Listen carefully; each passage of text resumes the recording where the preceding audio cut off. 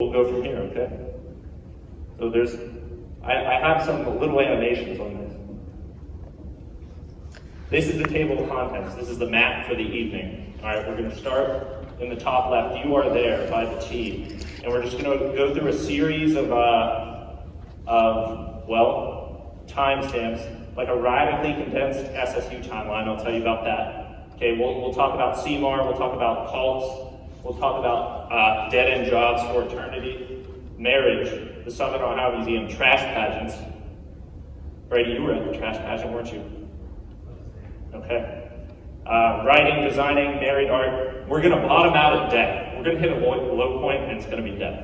Okay. But we'll enter through the void. We're going to ask some existential questions about what happens to your art when you die, and we're going to end on rebirth. All right. That'll be. I think that'll be exciting. This is me at Shawnee from 2012 to 2016. There's the Shawnee Bear. Do they still have the Shawnee Bear? Yeah. There's me on graduation day with my metaphorical bear pelt. Hopefully you guys get bear pelts when you graduate. One really good class for me was creative process.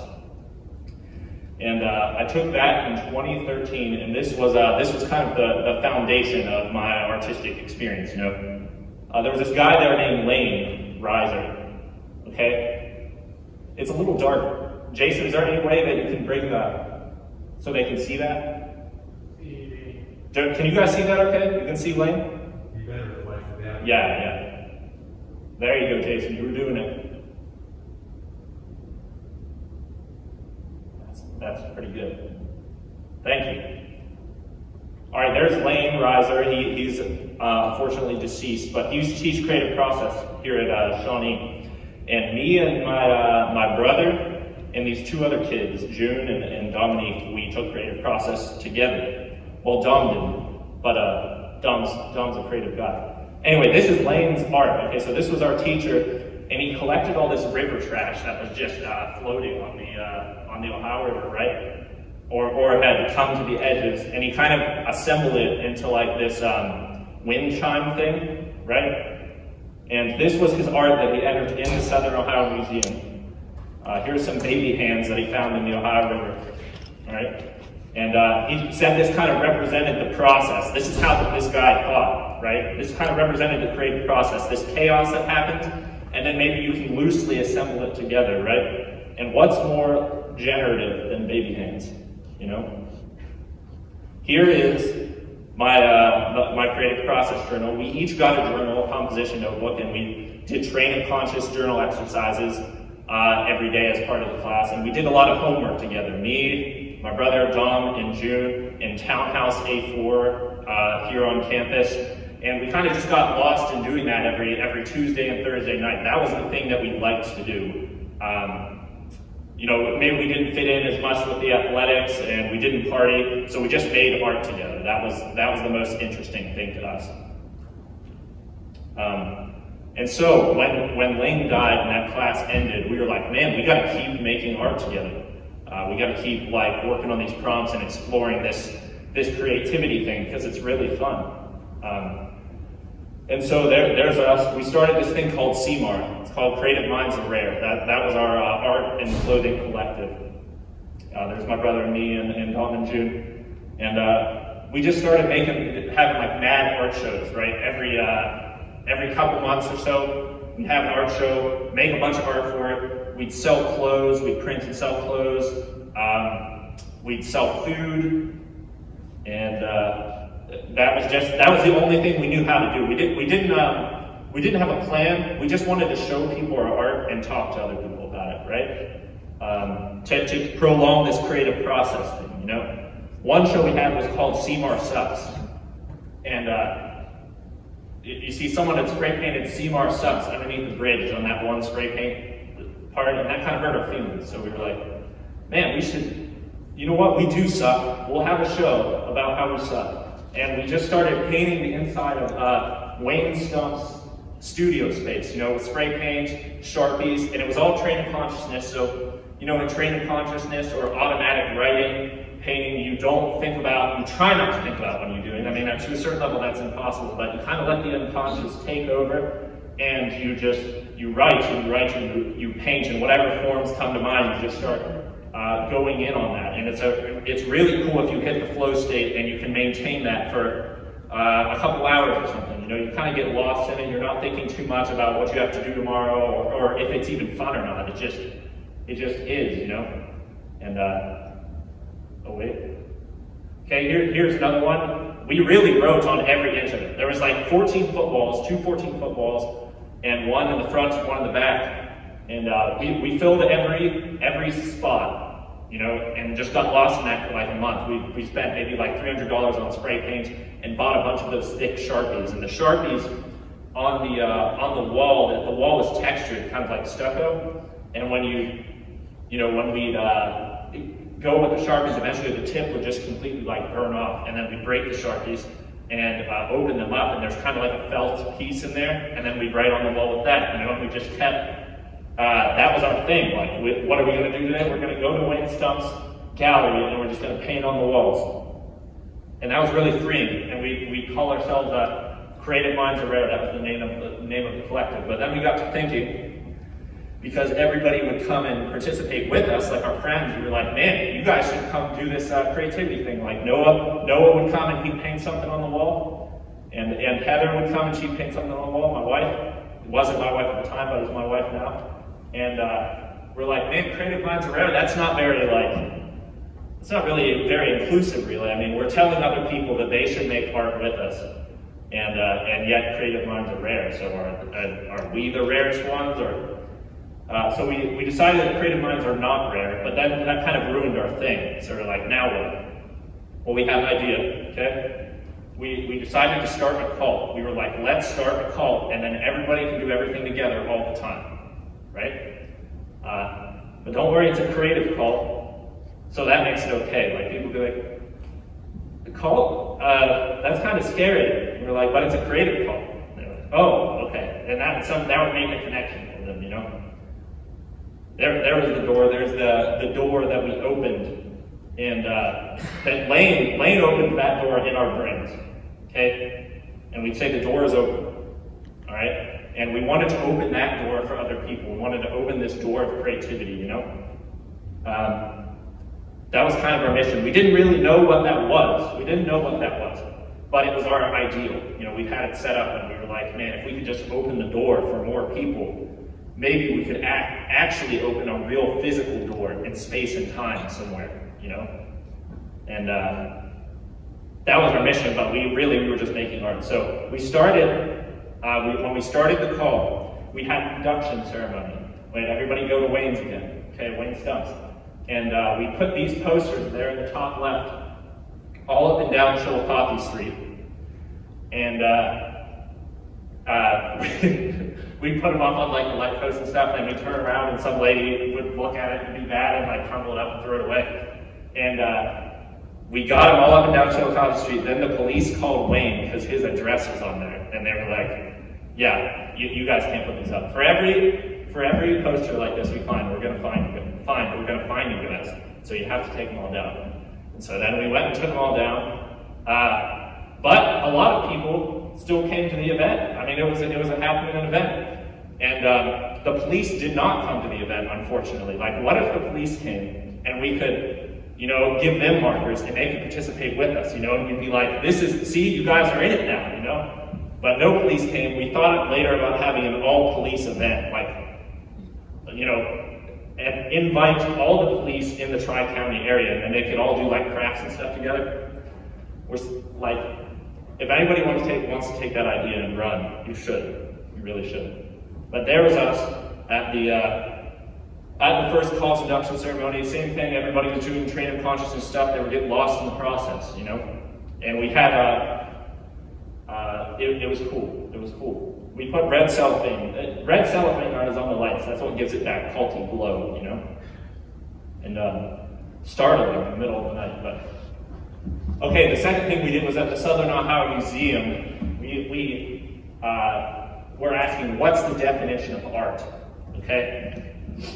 And that was the goal for the night, just like maybe we could define what art is. And we didn't do that, but what we did do was we got a bunch of trash together and we put it on 3 separate tables. And we had teams of maybe 20 or 30 all assemble these like trash sculptures, and we gave each a group a prompt. And we were like, don't tell the other groups what you're making, because we want to see if they can guess, even though it's just a loose collection of trash, all right?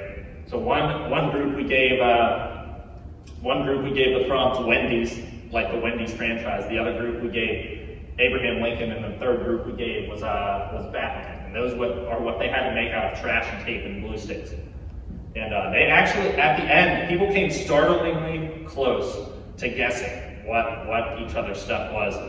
And there was this one kid there that just kept going, like, whenever he had to guess, he just kept going, "It's the fall of man." That's like after every article. It's the fall of man.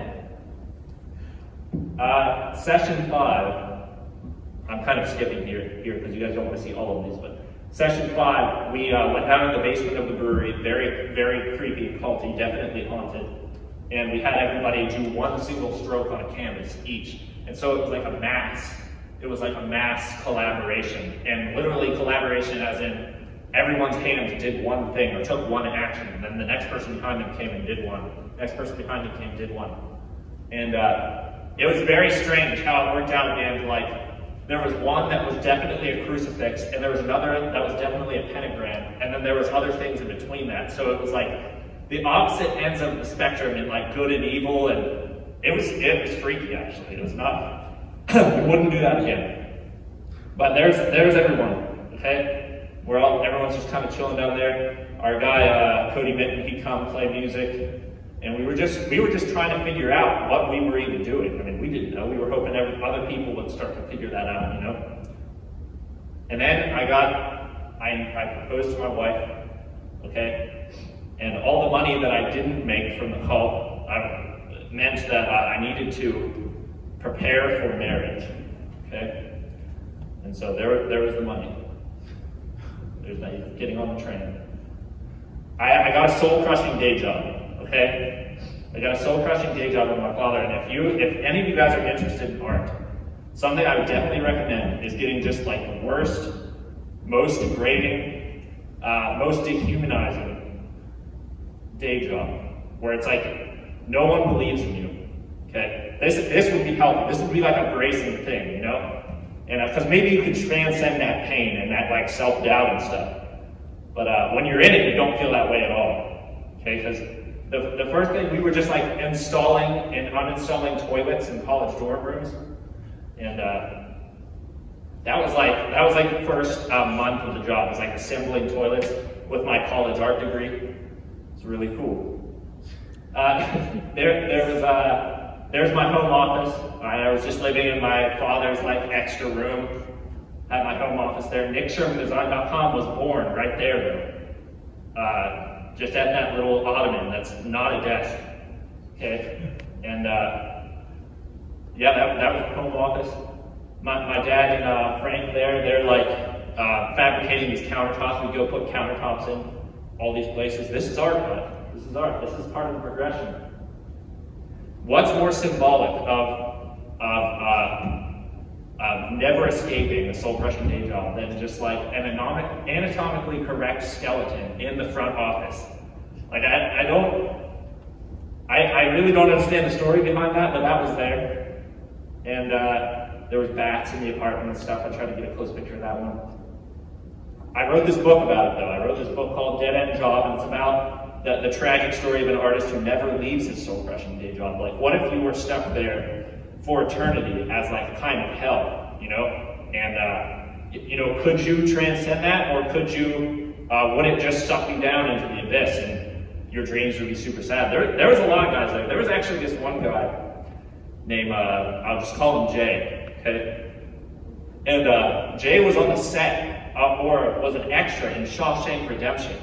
And so here's Jay, an extra in Shawshank Redemption. He remembers pushing Tom Hardy's car out of like in one of the prison scenes because they didn't have gas in it or whatever. They just had to push it. And so there's Joe like I see Joe picking up trash like lackadaisically. He's clearly drunk. Okay, it's like 10 o'clock in the morning. And I'm like, Joe, what are you listening to, man? And he's like, movie soundtracks. I'm like, oh yeah? I'm like, why? He's like, well, I used to be an actor. And then I look at Joe and he's like frail and balding and day drunk, and then I'm there and I'm comparing my life and seeing my future projection of me. It was dark, guys. It got dark. We cried, we laughed, but here's the book at the end, and I don't work there anymore, but you know, it might be fun. You can get it on Amazon. You can read some free at nickshermandesign.com. There's me in heaven. And I got married and everything worked out. We're in the happily ever after now. Then I got hired at the Southern Ohio Museum. Right now, I'm building you guys up to the regression of, you know, this is just me post-graduation, you know, and then we're going to get into the arts, and then we're going to get into death and resurrection. So remember that. Oh yeah, the cream of the crop is going on right now. It's free to go to the museum, guys. If you haven't been to the museum, it's free. Go over there and see all the artists in a 90-mile radius that have been collected. The whole thing is plastered full of art. It's a biannual event, but it's over there right now, so go check that out sometime. There's me at the front desk. There's Noah. There's Noah, and his sounds like when he's sitting. No, I don't. You make good sounds, is what I'm saying. You make good pulpy sounds, and you've got a good hum and tone. But we did this thing called the trash pageant. Okay, part of me working at the museum was that we'd bring the cult to the museum. That was the thing. There's the connection. Okay, and we had this thing called the trash pageant, and my buddies who are part of this band called Trash Pageant. Everybody kept telling them, like, what a horrible name Trash Pageant is for a band. I mean, it's pretty bad. But, so we were like, maybe we should try to have an event where we can explain to people what a trash pageant is. And so that's what we did. We had everybody come in and decorate paper sashes, you know, and investigate art. And then everybody went down into the basement of the museum and just started doing mad arts and crafts. Like, they were making masks and doing paper collages. There's Evan sweating behind the drums. I mean, it was like art and sweat and cults, you know? There's me. That was the general mood of the event right there. Unfortunately, no one wins a trash pageant. That's what people didn't understand. No one won the trash pageant. Contestants don't win. It's just secretly a ploy by the Chicken Man, who's this guy. It's secretly employed by the Chicken Man to destroy beauty. All right? And they didn't let him, though. They tried to stop him. They tried to stop him, and by the power of friendship and art making, they were able to save beauty. Then I quit the museum. It was about 3 years, and you know, the funds ran out. It was a good separation. And you know, this is what I do now. I hang out at home with my desk there, and this is my setup. So I'll tell you guys the 3 components of my artistic life now, and just you know, a few things about them. I like to write. I get up in the morning. I have my spiritual practice. I start the writing after that, and just I don't know. Normally, if I'm generating words, I'll go between 1,000 and 2,000 words in the morning. I'll tell you guys how to write a book, okay? Is anybody interested in writing a book? Does anybody want to write a book? Maybe one day. RL, you like to write. But, okay, how to write a book. It's pretty simple. You sit down, all right? That's a harder step than you think, because in the War of Art, Stephen Pressfield talks about this. Definitely get that book, War of Art. He talks about how it's not the writing that's hard, it's the sitting down to write, because you have every other excuse not to do that. You know, you have a real life and a real responsibility and pain and suffering and all of that, and then you want to write too on top of that with something that probably won't work out.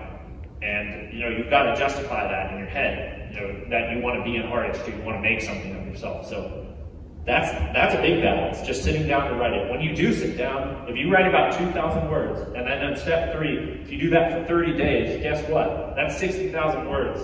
That equals a novel, okay? Roughly speaking. Then you take, I don't know, you'll probably do 10 to 15 drafts. But, you know, I thought like the process of writing was like a 2-year journey of writing a book. But you can bang it out in like, I don't know, 5 months to a year. If you're really on it, you have more time, you can do it in 5 months or less, you know? But you just want to kind of proofread, you want to make sure the structure is good. But you have, in principle, what I'm saying is you have that 60,000 words in a month. Okay, there's your book. Something to think about. If you got that in the back of your head percolating. The key to self-publishing. Anybody ever do it? No? Okay. Sign in with your Amazon login right here, Amazon KDP. Just go to Amazon KDP, that's Kindle Self-Publishing. And the cool thing about Amazon KDP is that they take about 30%, you take 70%, and plus, you know, minus your the actual physical cost of printing the book. But it's no cost to you to have the book printed. You can have a book, you know? And that's pretty cool. That's a good opportunity. It's good leverage. There you go. You sign in, you add your Kindle book or your paperback, and there's also an audiobook option too. I don't know why that's not up there, but you upload right there at the top left. You upload your paper manuscript. You can take that 60,000 words you wrote in a Word document, just upload it. Then you upload your cover file. If you're not a graphic designer, you don't have art, we can talk afterwards, or you can use the cover template maker. It's real simple. You put your name and the title in there and the description. You review your book, you hit approve, you'll select a price. That's an option. That's a real publishing option. Then you'll be self-published, you know? I'll get off the writing roll this next one. This one super hack though is I go to chrisfoxwrites.com. If you sign up for his email list, you'll get that book for free, about 5,000 words per hour, and that's a game changer. If you're like trying to generate content, that's a real game changer. Just those 10 chapters. I mean, you'll be quantifying how quickly you can get a book done, and you'll be racing to get a book done. It's pretty cool. Okay, design. Design is not art. You know who said that? Matt Cram. Does anybody know Matt Cram? All right, Matt Cram. He's a design professor here. First time he said that, I was like, Matt, that is the stupidest thing I've ever heard. Then I started to think about it and started to feel real life scenarios where this actually applies. And I'll show you how it applies. There's a designer, and then there's a hip entrepreneur, okay? And the designer's like, things I like. And then she's like, things I like. And then the designer's like, well, I went to art school. And then the other person's like, well, I'm paying for this. Okay, so you have two people are butting heads over your design. Both get mad. Then someone's like, wait, what if you work together to serve an audience? Okay, so instead of thinking of design as fine art in your vision, you know, your vision, you could think of it as you're both trying to approach the situation as a service. You're trying to reach some other people and communicate, right? That changes the whole situation, because then you're not fighting for your vision so much, and you have the advantage. You might say like, oh, well, then I don't get to make something that's cool. I know what I'm talking about. I'm a designer. I want to make something that's cool. The client doesn't know what they're talking about. Well, you can use that as leverage. You can say, hey, look, I think this is who the audience is. I'm not interested in just getting my opinion right, okay? I actually want to reach this audience, and you want to reach them too, because you'll sell more, right? So that's how you negotiate, all right? You can work together to serve an audience, and that makes a better design, objectively. It'll make you think more about, how do I market this, how do I sell this, yeah. This is what I do right now. These guys called GRG, Graduation Written Graphic Services. Like I said, you saw my desk, I sit at the desk, they send me designs over email, and I just start working on the designs in the morning after the writing, you know? Take lunch with Heather, then we'll work on some more designs afterwards. That's the grind right now. Anything else I do, I try to fit in around that, you know, maybe in the mornings or evenings. But our Instagram page is GRG Let's Grow Together. There's a couple of, there's some windows. Here's an example of something we print and apply. Portsmouth West, on the west side, there's like the front of their school. They just wanted some graphics for their windows. Sign that up real quick. Printed in this spot in Indiana they have a relationship with, and there you go.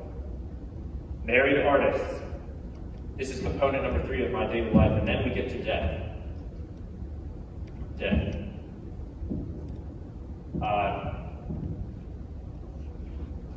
Me and Heather do art together, okay? And here's an example of some of the art we do. Portsmouth Crowd. It's on 2nd Street, right there on Witt's Ice Cream, right there on the side. And there's a little insignia mural that we put up. That was one of the earlier ones we did together. Then we also did Fred's Pizza. If you guys go to Portsmouth Fred's Pizza, they wanted a big pizza on the wall, and we just kind of lined it out and painted it. And it was cool. We also put a pea towel against this like wooden backdrop.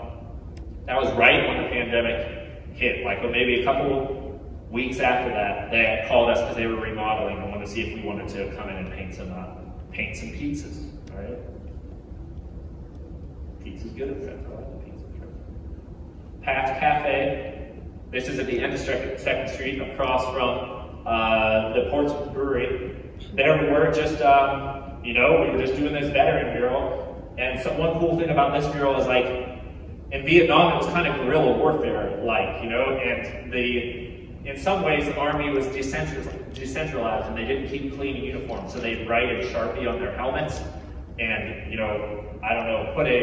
they put an ace of spades in their helmets, they'd put cigarettes and bug juice in there and stuff, and so it gave it this really gritty aesthetic, and it'd just be like punk people drawing on jean jackets and stuff, like that's what they were doing, and all kinds of fun sayings, like they'd have the Grim Reaper scribbled on there, and then like "miss me," or their tallies of how many days they've been there, or live fast, or they put Rat Fink on there. You guys know who Rat Fink is? The decrepit Mickey Mouse character. He's like Mickey Mouse, but he's like metal, If you want to see a recap of Heather and I doing this whole thing, go to makeshodesign.com. And you can watch the time lapse, you can watch just us talk about it. You can also find us on Instagram at Married Artists. Heather runs that page and just posts stuff as we do it. But the real question is why?